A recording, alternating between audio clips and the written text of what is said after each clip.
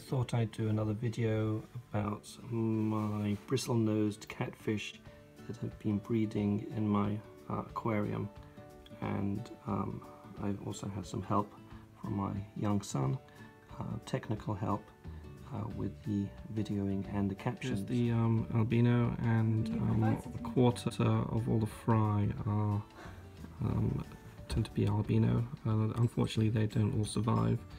I think it's because they stand out and are more vulnerable to predation. This particular one, I actually managed to save at a young age and protect it, and was able to bring it to this size. Here you can see several generations. The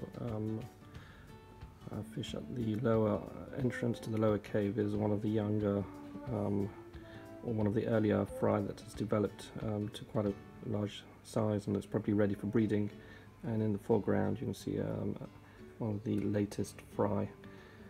And here you can see the last batch of fry with the male inside the cave. It just gives you an indication of how rapidly they reproduce. The male is remaining in this position for several minutes.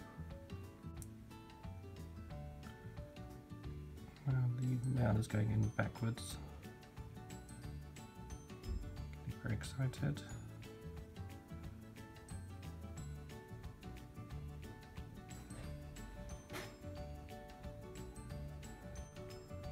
Male still blocking the cave, forcing his way in further.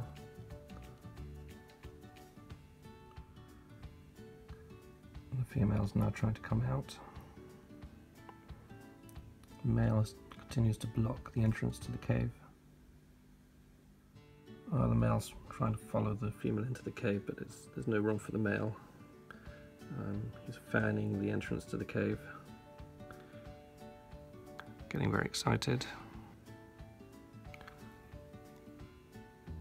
Here's the female, she's just come out of the cave. Shining a torch into the cave, you might just be able to see the inside the cave. There's a mixture of normal and also albino.